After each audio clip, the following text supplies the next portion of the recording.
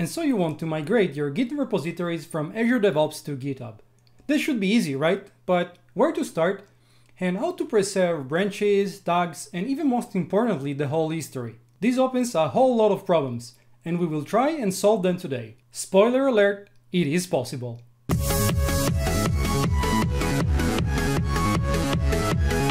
Hello everyone, and welcome back to CoderDave. Thank you very much for joining me today. Make sure to subscribe to the channel right now. Just click on the subscribe button below this video so you can support me and the channel. Don't worry if you're not overly familiar with Git and its command line, because I will try to be as clear as possible. And stay with me until the end because I have a bonus content for you.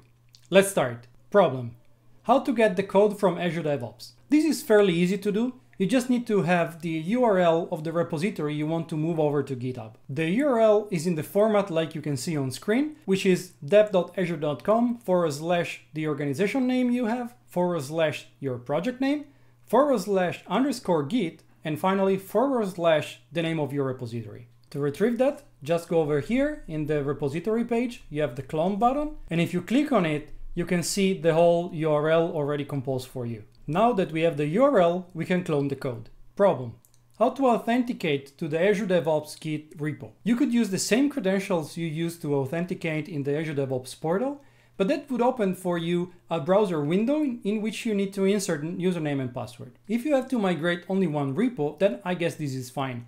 But if you want to perform a batch migration, or if you want to insert your migration in a script so you can automate it, that of course is not doable. Another option is to generate Git credentials in Azure DevOps. And once again, you do it here in the Azure DevOps portal, in the same window we used before for retrieving the URL. There's this generate Git credential button. Again, not very suitable if you want to automate your migration or if you want to perform a batch migration, because you will need to reinsert that every time, and also the credentials may change between different repos. The way I prefer doing it instead is with a PAT, a personal access token, which basically replaces both username and password. To create a PAT, simply access your Azure DevOps portal and go to the icon over here with the user image next to your picture and click on personal access tokens. Here you can create a new token and assign specific permissions to it. For the scope of Git repo migration, we just need the read permission under code over here. So now we are ready to get the code. Problem: how to clone a repository using a personal access token? Well, this is fairly easy. You just prepend the path to dev.azure.com in your URL like this. Notice that in this case, I'm using variables to make it more reusable, but I think you get the general meaning. You can use it just before your URL. Okay, now we have the code at least. Problem: how to clone all the rest, including branches, tags, history, etc. We could do it manually, but let's instead use the git command that does it for us. This is almost the same command we used before, with the exception of this -- mirror flag here. And what it does is cloning the repo in a special state called mirroring, which copies every object in it. As you can see in here, this is the result of the command, and it looks pretty different than the original repo. All these files and directories represent objects in Git and not the actual files we have in our repositories. Cool, so now we have everything we need: code, branch, tags, and all the other objects in the Git structure. Problem: how to link it to the new GitHub repository? The cloned repo now only has a reference to the source repository in Azure DevOps, which is called Origin. What we need to do is adding a new remote that points to the GitHub repository. And to do so, we need the GitHub URL. The GitHub URL is in the format like you can see on screen, which basically is github.com / your username / your repository.git. And this is true for both public and private repositories. There's no difference among them. Next, we need to add this as a new remote. We can use the Git Remote Add command. It needs a name for it.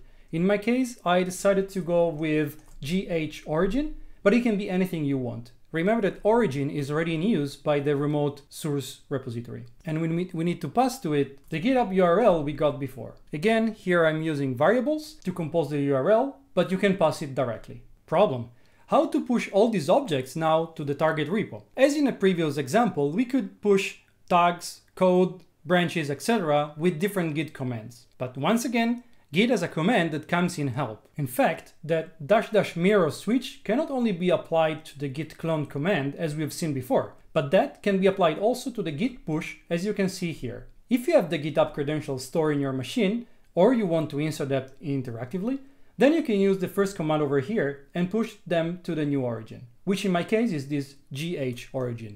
If instead you want to do this more programmatically, or you don't want to save your credentials, you can use the second command here, which uses a personal access token.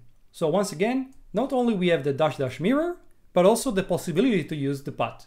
Problem: how to get a personal access token in GitHub? Go to the settings, which is under your profile here.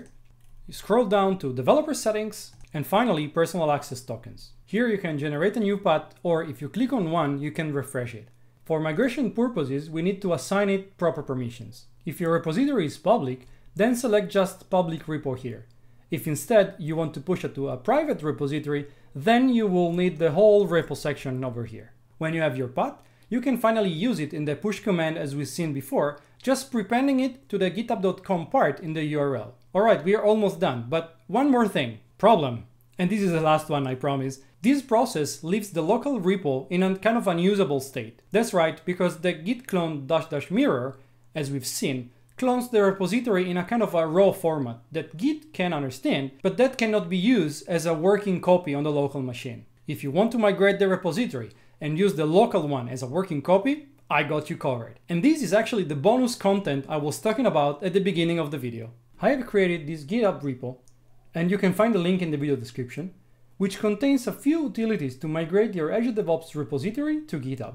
Starting from the scripts folder over here, we have this migrate -mirror ps1 script, which performs the migration as we've seen before.